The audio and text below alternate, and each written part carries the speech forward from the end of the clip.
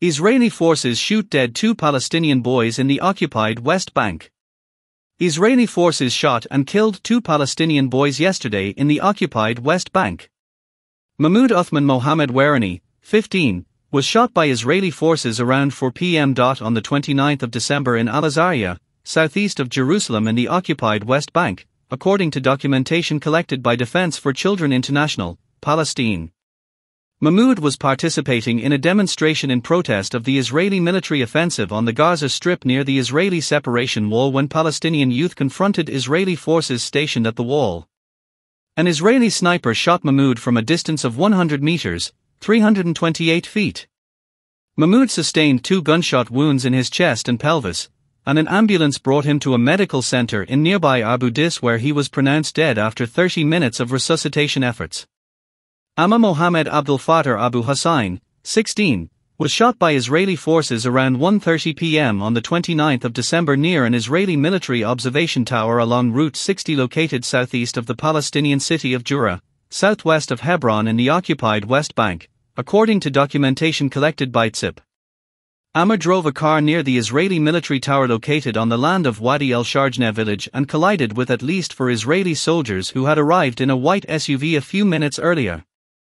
After the car collided with the soldiers, Amma exited the vehicle and tried to run away, according to an eyewitness.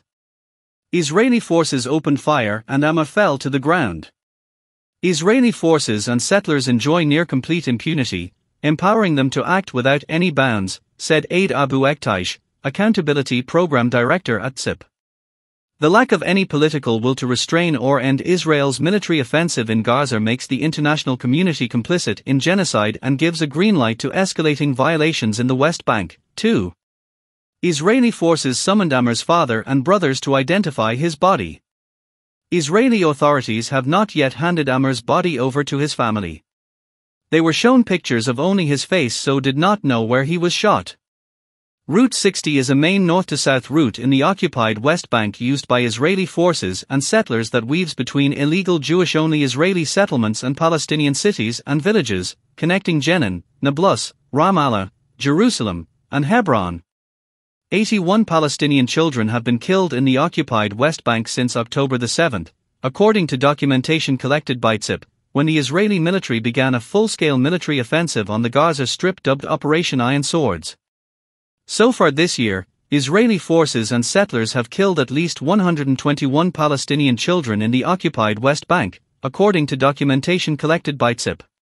Israeli forces and settlers shot and killed 102 Palestinian children with live ammunition, 14 Palestinian children were killed in drone strikes, 4 Palestinian children were killed by missiles fired from AU.S, sourced Apache attack helicopter, and 1 child was killed in an Israeli warplane airstrike. Under international law, intentional lethal force is only justified in circumstances where a direct threat to life or of serious injury is present.